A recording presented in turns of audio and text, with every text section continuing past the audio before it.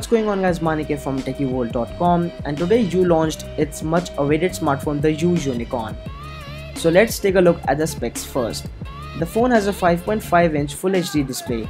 It is powered by an octa-core MediaTek Helio P10 processor coupled with 4GB of RAM. It has a 30-megapixel rear camera with dual LED flash and a 5-megapixel front-facing camera. It has a 4000 mAh battery rated to deliver up to 20 hours of talk time and 500 hours of standby time.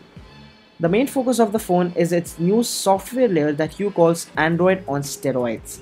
That is more or less stock Android lollipop but with some extra features. This includes the Around You 2.0 service that lets you order food, book flights and hotels, shop online and much more.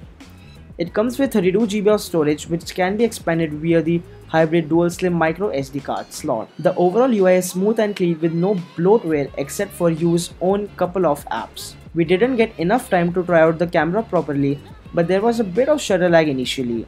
However, the colors looked good and pixels didn't burst even after zooming. The phone is made out of a metal frame using a brushed aluminum alloy including manganese and magnesium, and the thickness is 8.5mm. It sports a fingerprint sensor on the home button which can unlock the smartphone in mere 0.2 seconds. It is not a capacitive home button, so you can press it and also use it as a fingerprint scanner and a home button. The overall design reminded me of Meizu M3 Note. Seriously YU?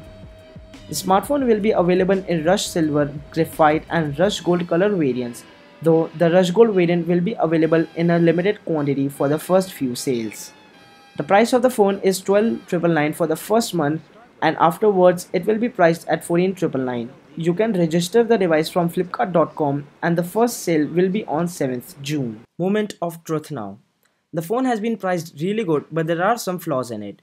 YU calls the Unicorn a redefined flagship but has decided to power the phone with a P10 processor, which is not at all a flagship chipset.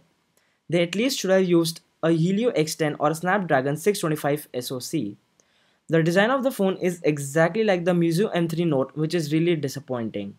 Else, everything was great, and I personally found the UI to be perfect as it is really clean and free from bloatware. Around You is also updated and is now very useful. For a price range of 11,000 to 15,000, you can also check out Moto G4 Plus or Lenovo Zook Z1. Anyway, we cannot say much about the phone and cannot give our final words on the phone till we get our proper hands on it and do a full review. Thanks for watching and stay tuned for more.